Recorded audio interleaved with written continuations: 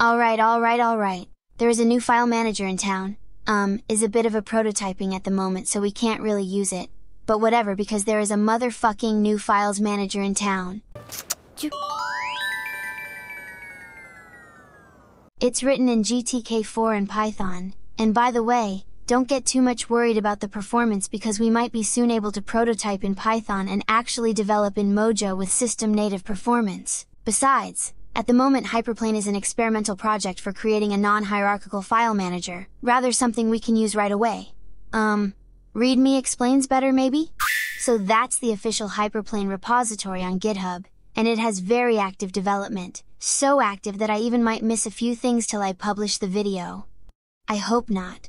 And anyway, this is how it looks, and I can tell it looks already fantastic. Actually every Adwaita app looks extra cute, but some special mentions to the folder's design with the files previews, that are actually working, it's not a design or something. Next we have the glorious warning, and let me read it to you with a dramatic emotion. This project is currently in alpha. You can try it out at your own risk, but be aware that things will break, it will have annoyances, data loss may occur, and it may kill your cat. Got it installed from GNOME Builder, and it says, please do not use it as your actual file manager, and for the love of God, do not give it access to your home directory. And I will show you in a bit how we can safely try it out. And here's the problem Hyperplane is trying to solve. The problem is that current methods for tagging files are OS, file system or application specific and not portable. The app was primarily built as a proof of concept for a non-hierarchical file manager, whose storage can still be conveniently browsed via conventional file managers. It is also a playground for design ideas like file extension badges, or a symbolic grid view. Then, it explains how it works, that I will show you on the demo so I skip reading this. Oh, and another thing, if you're lazy to build it you can download Flatpaks from the GitHub Actions, alright? Okay, Hyperplane first run.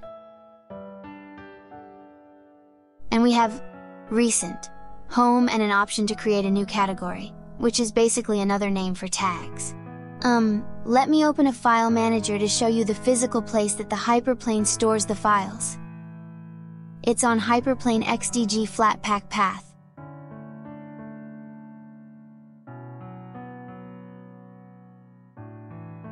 Under Data, Hyperplane, and Home.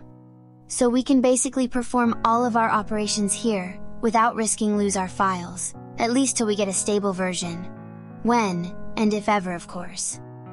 Anyway, now we can create our first category, let's call it Photos, which I remind you it's just a tag. And inside this folder we can create one more folder, for example let's call it Anime, and I believe this should be again, a tag. Needs a small refresh. It doesn't exactly work, but I believe while GNOME Files considers this as a normal folder, Hyperplane will treat it as a tag. If I place some files inside, I perhaps can better explain the difference. Or at least I can pretend I'm explaining it because I'm not completely sure what's going on, and things simply don't work yet as planned. Coco here, and nope, drag and drop doesn't seem to work. Okay, one more folder calling it Me, which with the best of intentions we suppose this is again a tag, and I will place my real self inside. And by real, I mean a realistic image created from the stylized me, which is super hot if anyone cares. So, if we check on the file structure on GNOME Files, it looks like we have Photos Anime Me, which is actually identical to Hyperplane, but with one major difference.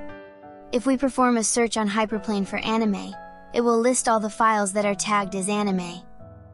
To be completely honest with you, I could only know because I read it on documentation, rather it was something that I figured out by using it, so I guess it really needs much more work to become a wholesome concept.